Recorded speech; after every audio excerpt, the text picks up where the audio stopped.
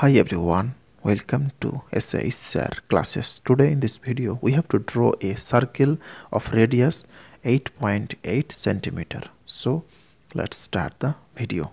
First of all, drawing here the radius 8.8 centimeter. So the starting 0, 1, 2, 3, 4, 5, 6, 7, 8, 8.5, 6, 7, 8. So this is 8.8 centimeter. So first drawing here a line of length 8.8 centimeter.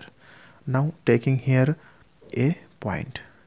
Next, taking the length 8.8 centimeter by using compass by this way, and next putting the compass on the point here. Now drawing here a arc by this way, and this represent a circle. So taking here the center here O, now joining this line, and this is the radius of this circle. So taking here point A, so OA equal to 8.8 centimeter. So therefore radius OA equal to 8.8 centimeter.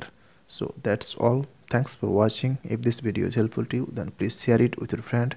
Thanks for watching.